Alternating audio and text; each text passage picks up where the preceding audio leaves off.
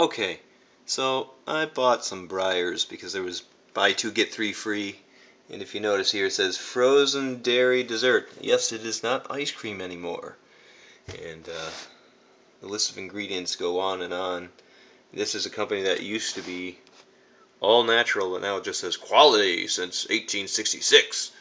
Now this product I left out overnight because I was so disgusted. I tried to eat it. It was disgusting. I couldn't even get through a few bites here, but this is what it looks like if you leave it out overnight.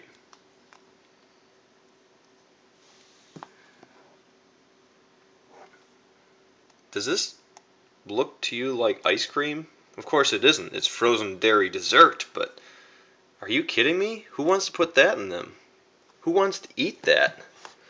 It's the most disgusting stuff I've ever had, and it's so sad because this used to be a great brand, but now they've just gone to making crap.